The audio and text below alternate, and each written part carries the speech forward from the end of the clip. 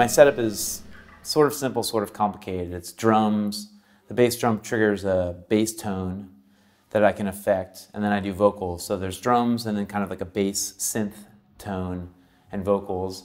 And so I just have this stuff set up in my studio and I practice, and when I arrive at something that's, feels kind of memorable, I record everything. So when I go, if I'm gonna go into a studio and record a record, or if I'm going on tour, I try to take, I have songs to some extent, but the parameters are kind of amorphous, like, because of the nature of the instrumentation, like finding the same tone I don't always get the same tone on the oscillator, and I don't always sing, like I capture loops live, so I don't always sing the melodies the same way. So, but there is kind of there's an underlying structure for kind of different pieces in the set.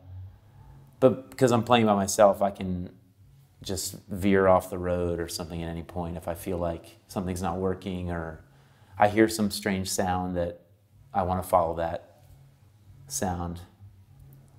I was actually talking with someone the other day about it. It's like when you're driving across country, you're driving on a trip by yourself, and like there's a place you want to go, but because you're by yourself, if you see some weird thing on the side of the road, you can like stop and kind of hang out in some weird place and then get back on your trip. So that's the power of playing by yourself. You can just kind of wander off for a while.